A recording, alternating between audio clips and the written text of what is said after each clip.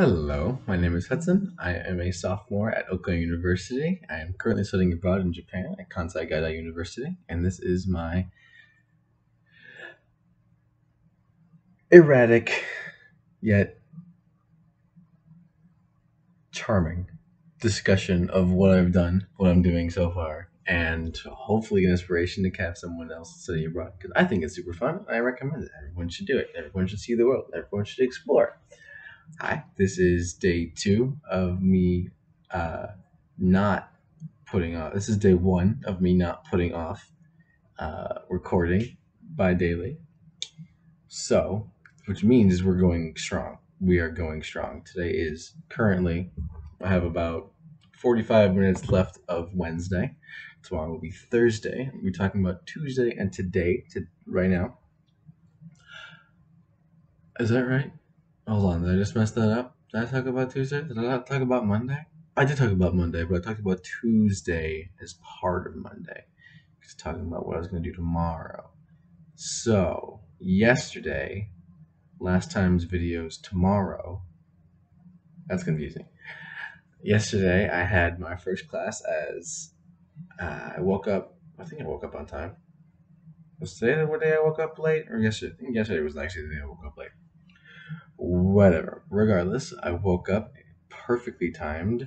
Shh. No way. My phone is not eligible to be unlocked. Shut up, customer support. Does that mean I finally get Wi Fi? I get data? No way. Oh gosh, I have to experiment with that. I'm not going to bed anytime soon. Son of a gun. Whatever. I woke up at an undisclosed time yesterday morning. I got to class on time. First class was my medical.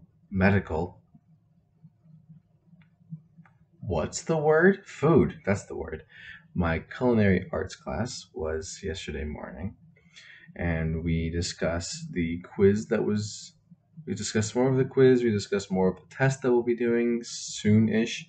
But we also talked about how we're doing their tasting soon. We're going to be in the kitchen eventually because Osaka has moved from red in regards to COVID to yellow. So we are counting colors as well as, not as dangerous anymore in regards to COVID, which is good because that means stuff has opened up and we can hopefully be in the kitchen sooner, which is pretty awesome. So we also discussed the Michelin status of things, which I didn't know was actually connected to the Michelin Man for tires.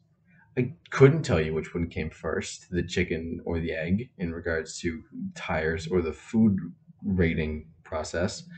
But what I can tell you is that the tires people, okay, I guess I can't tell you what came first. The Michelin service gave recommendations in terms of their city. Like, okay, you're driving through this. Why don't you stop here for a meal? And that evolved into being rated in a highly sought after recommendation tier list, effectively, into, was still the Michelin Man, the big old grown up. Oh, what's the tiny baby one? What's the tiny little baby? It's not the Michelin. It's the Pillsbury Doughboy. Michelin Man just looks like the adult Pillsbury Doughboy. But yeah, same face, same everything, same company, just different people. Although how you go from tires to food in that line of work, those are very interesting board meetings. I'd imagine you have like half the room is divided. You got the tire people in one half, you got the food people in the other half. That would be hilarious to see. I would love to be part of that, that joint group meeting. Just like, all right, what are we gonna talk about? Cars, food. Cars, food. That would be hysterical. Sign me up. Sponsorship by Michelin? That's an old joke. I need to stop doing the sponsorship bit. um, uh, After that, I got some homework out of the way. I got some homework done. I did I had a lot of homework to do by this morning. I had like 4 pages. I had two one page, 2 pages that were just the front side, and then like another 3 pages front to back that I needed to do for in my workbook that I had to do. So I did that. I actually only did half my homework. I finished the rest of it that evening. Um, but then afterwards, I had a presentation to do on Inugami, and Inugami are super super sad. I believe I talked about that. I didn't talk about that because I said no spoilers. Because I'm so much of an overthinker, not overthinker, forward thinker. Uh, Inugami are super super sad. It's awful. So Inugami comes from Inu, which is dog, and Kami, which is God. So God, dog, God. I'd much prefer a dog god than these freaky things because to create an Inugami is to bury a dog up to its neck or to chain it up just out of the reach of food. Already off to a bad start. When it goes, just that sweet spot between, hungry and insane, you cut off its head. Still with me? Cut off its head, bury it in traffic. This is foot traffic. This is feudal Japan. You're not going to get any automobile cursed machines. But you bury it with a lot of foot traffic, so people walk over the buried head, stressing the spirit out more.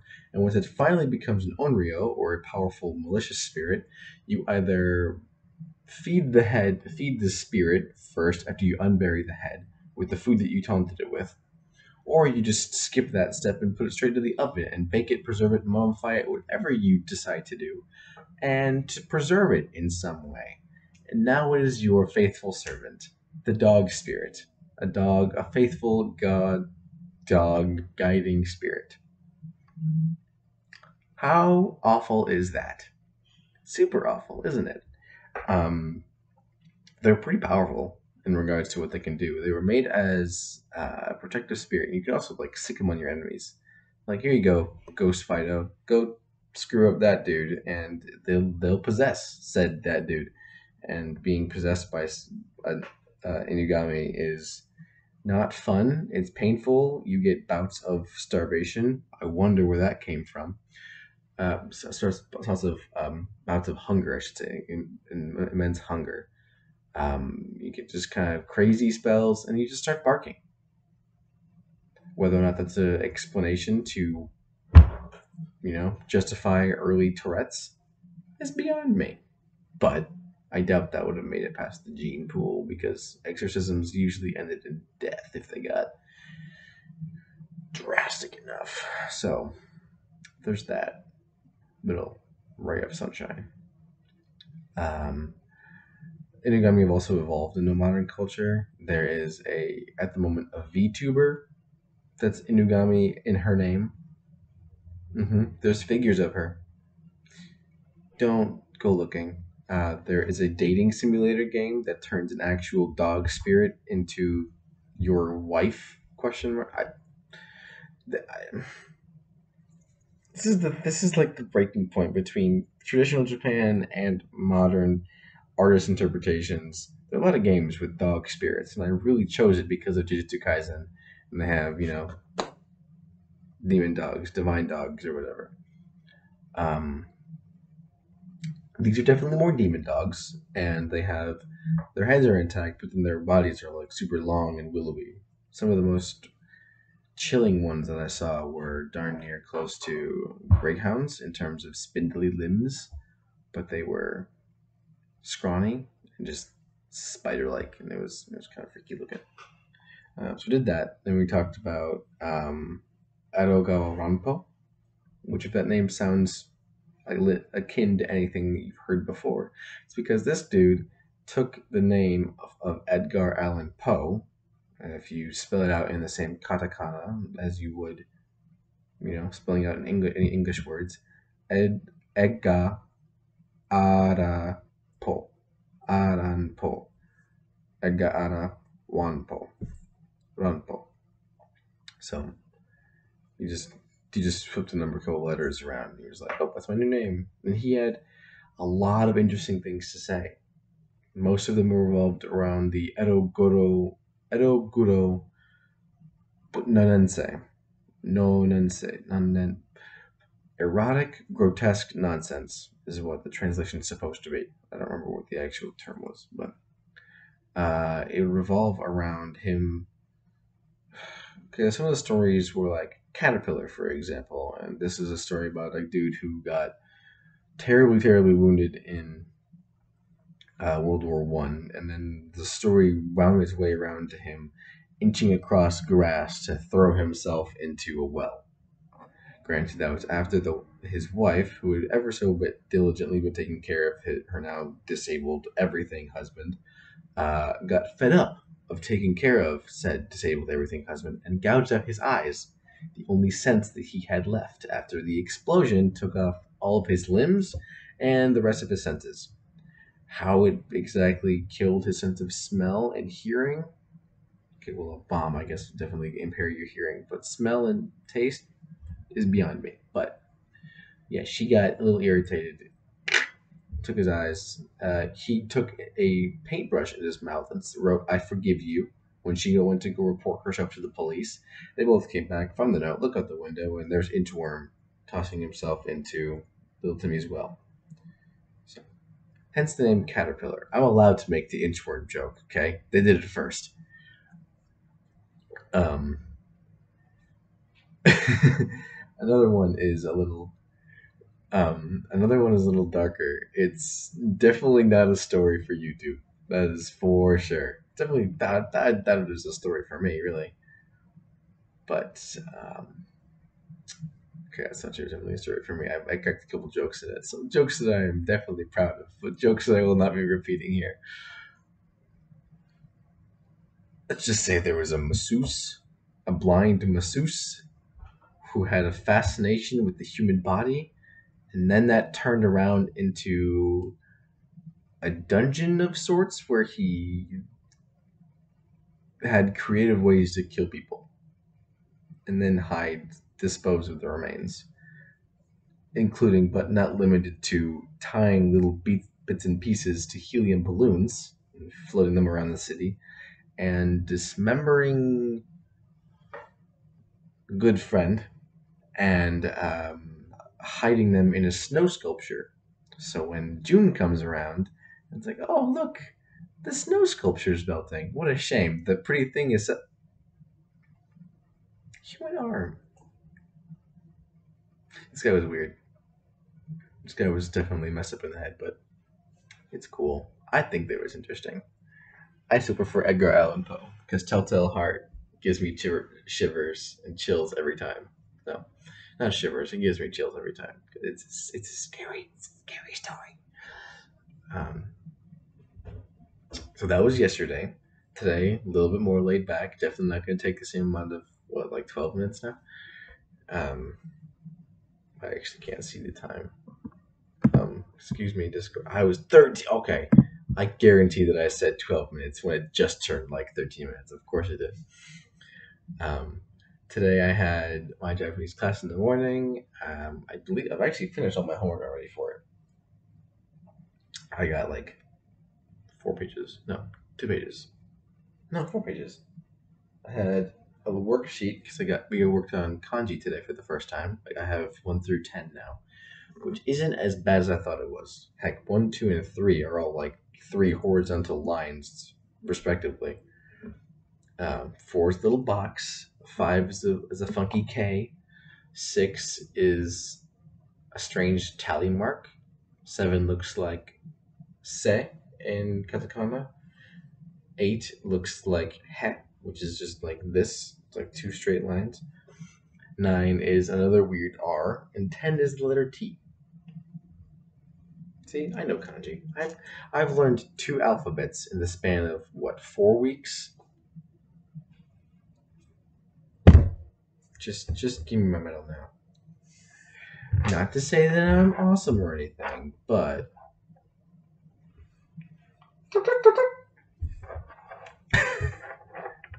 that was a weird graphic for going like this to my own horn. But I don't know if I'm delirious quite yet. I'm definitely tired, but I'm not sure I'm to the point of insanity. So, um, but you guys are along for the ride. So ha ha ha ha.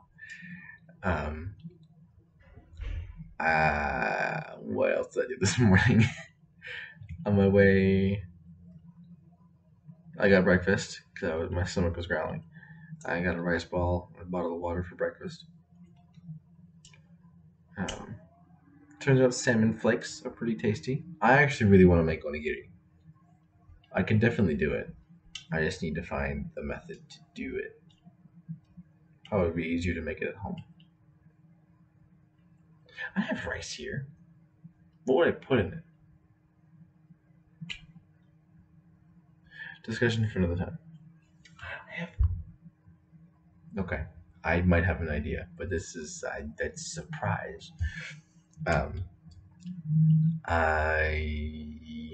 we talked about more sentence structure in regards to um, taking apart questions and stuff.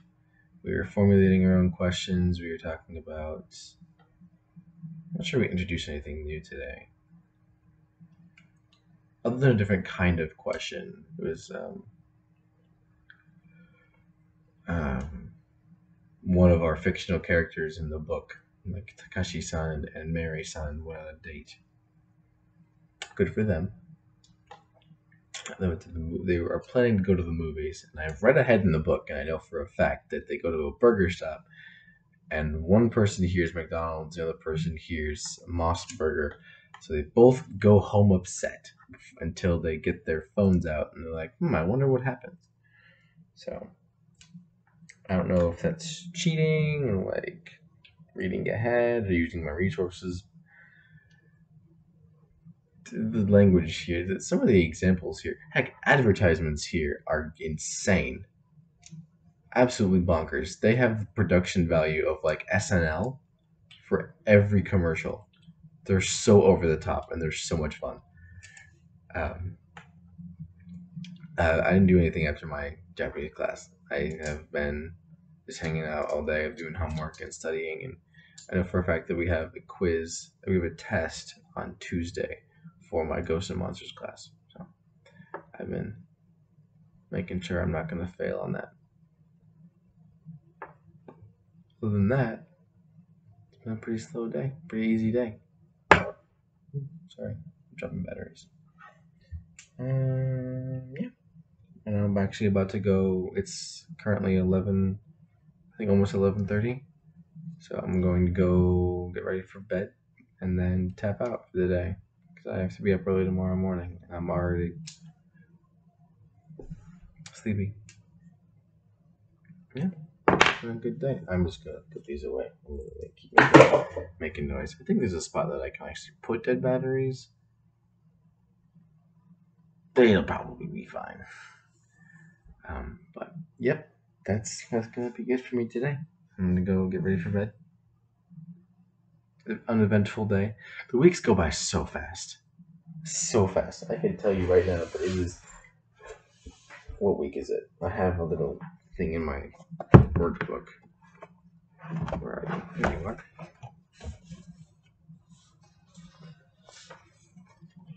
So we're on lesson 4 as of today. Oops.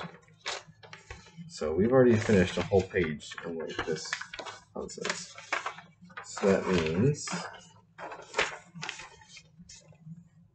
1, 2, 3, 4, 5, 6. Because only week 6. I felt like this was later than week 6. How many weeks do we have? 7, 8, 9, 10, 11, 12, 13, 14, 15, 16. I'm almost halfway done. I have 2 more weeks. I'm almost done with this week. I'm almost done with week 6. And then I'm halfway done. That is bizarre. That doesn't feel real. I've only been here for a week. This isn't few. Okay, 2 alphabets. I need to go to bed. Someone is prying my third eye wide open. I'm going to bed. Oh, it was just 20 minutes. I could have ended it just 20 minutes. That would have been satisfying. No. Now I have to end it at like 2020 just to be fitting, just to be some sort of. No, I've been 20 too. There. Regardless, thanks for hanging out with me. Thanks for stopping by. I'll catch you guys tomorrow. Not tomorrow. 2 days, probably. Probably 2 days. Yeah. But that's going to do it for me. Thanks for going. Thanks for listening. These are always fun to do. So, arigato.